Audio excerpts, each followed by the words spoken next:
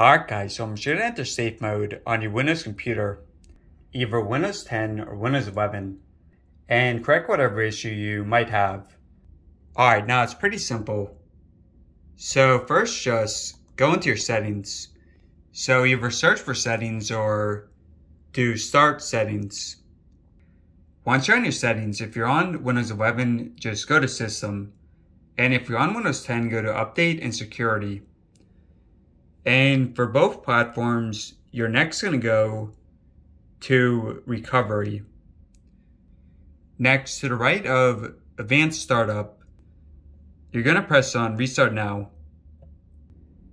And restart now. Just give it a minute to restart. Alright, so on this next screen, it's the same for Windows 10 or Windows 11. So you're going to go to troubleshoot and then go to advanced options. Next, go to startup settings. And in the bottom right, press on restart. Once again, just give it a minute to restart. Alright, now you might have this BitLocker option, which is a recovery key to access it. Now, what are you going to do? So you're going to have to go to a website, but first just press enter. So yeah, just go to one of the websites on the screen. Yeah, so it took a while, 48 digits, but once you're done, just press enter.